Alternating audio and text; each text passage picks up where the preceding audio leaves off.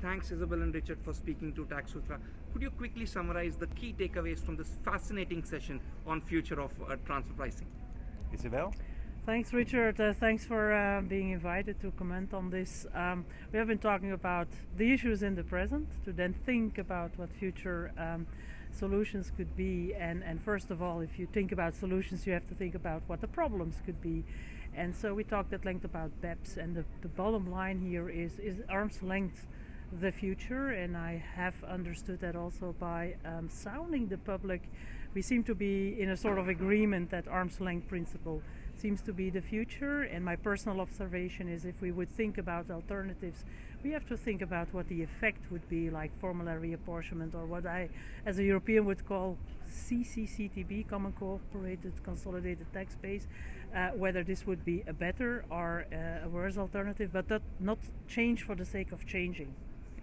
There's a bit of skepticism on the BEPS work being done by OECD with regards to transfer pricing. Why? What are the points that you have an issue with, and what are the points you think needs to be worked on?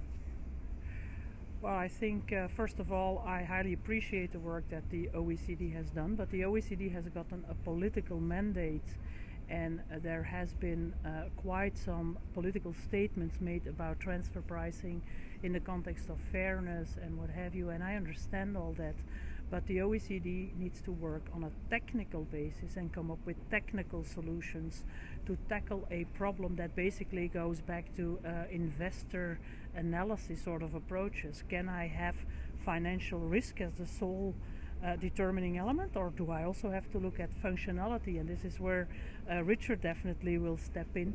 So the OECD had to come up with solutions that are not as comprehensive as taxpayers wish them to be, and I think that's the problem. In which areas?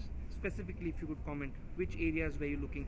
Intangibles now seem to be a big gray area. Well, the problem is ultimately what is functional value creation? Do you need human interaction for value creation? The world of digital economy, e-commerce, what is it going to bring? So I'm going to make a very provocative statement here. Is functional value creation the future if we look at artificial intelligence and all sorts of machines that can take over the work that human beings have been doing for ages? Richard, I think you provided so many quotes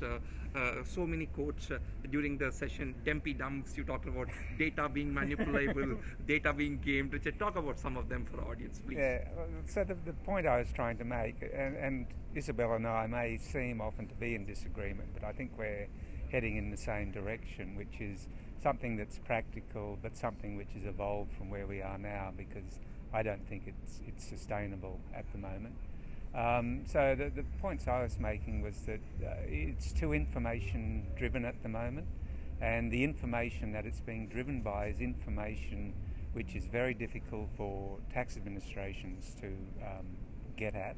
But even taxpayers, if you said to someone at Google, why are you the dominant player in the internet market? I think some of them would say, we're not quite sure. You know, we had a good algorithm, but was that the whole explanation? I don't think it was. There's a first mover advantage. There are a whole lot of external reasons why firms become dominant, and I don't think current transfer pricing really takes that into account, and in particular I refer today to the network effect. Google has a de facto monopoly which is unregulated. In the past we used to regulate monopolies and keep prices down and do stuff. Now the European Commission is trying, of course.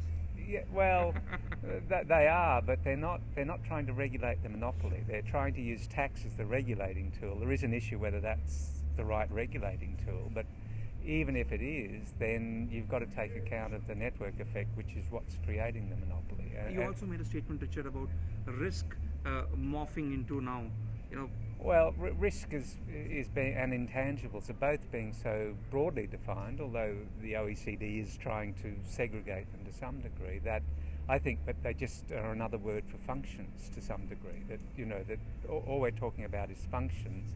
So why do we keep putting this emphasis on risk? Risk is important in some industries in a very big way. In other industries, it's not such an issue, and to make it the centerpiece of transfer pricing, I think is a mistaken paradigm. It's an important element in the market, but it's not the only element, and that's the other point I was making.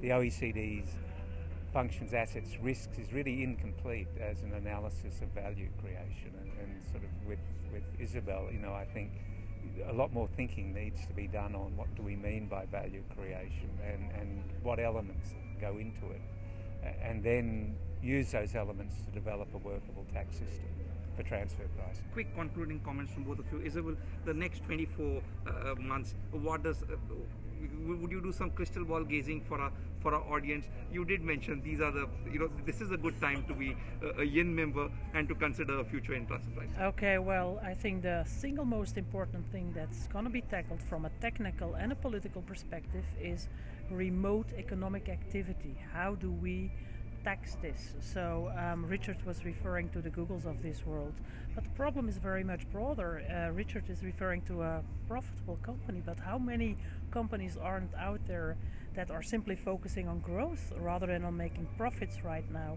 So this is going to be important. The EU is going to look into that, the OECD is going to look into that, and also policymakers will need to look into that to see whether indeed those large technology companies need to demerge. Data as the new oil, to quote The Economist recently about that. So that's going to be the most important work, I think, over the next 24 months. Yeah, Richard, I'm sure researchers are going to be very busy. TP economists are going to be very busy over the next few years. But Richard, very quickly looking at the TP litigation landscape, it's exploded. You had so many big judgments, even from jurisdictions like India. You've seen the big judgments from Australia and Chevron and all. How is the TP litigation landscape likely to pan out over the next few years? I think it's not going to grow in the way that some people suspect because it's so expensive. Chevron costs the ATO about $20 million in external expenses, just the ATO. Chevron itself must have spent twice that amount.